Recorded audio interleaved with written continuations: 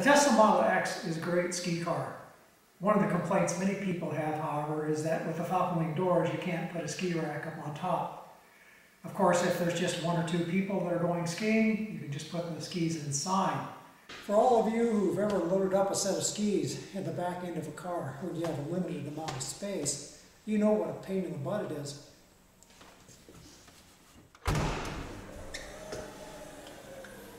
Oftentimes there's enough room to lift the lift gate, but then you got to maneuver the skis around, make sure you don't damage the back, and you can get them in.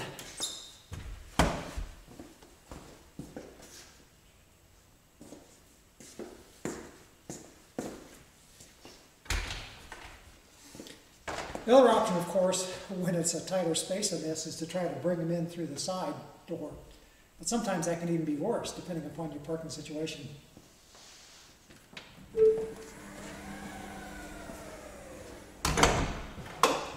But with the Tesla Model X, the chore is really easy. Even if you have limited space on the side, getting the skis in and out without hitting anything, easy as pie.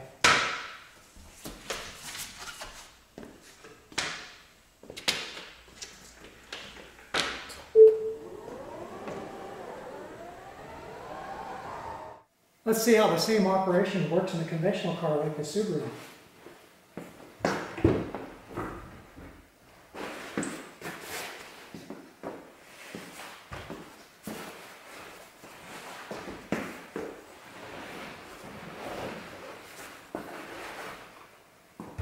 It's doable, but not nearly as easy as it is with the falcon-wing doors.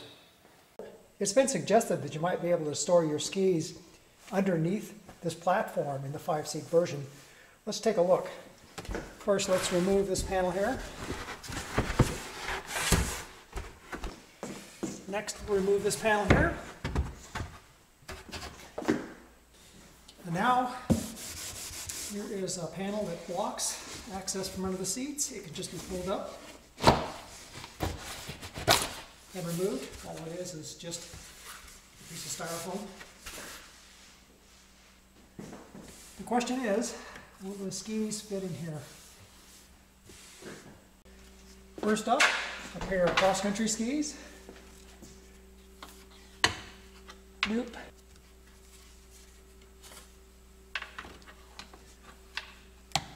These are 190 centimeters long.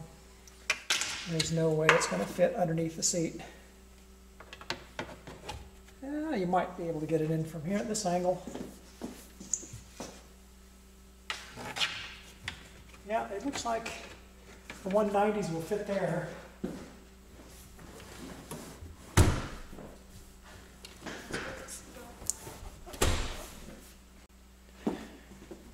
Next we'll try some downhill skis. It's a pair of AT skis. They're 176 centimeters long. I don't think that's going to work. It's too wide. Might be able to sneak them in there. I'm not sure if I like that solution.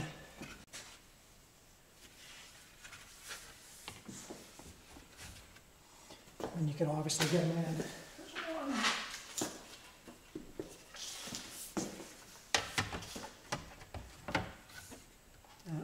It's not going to work.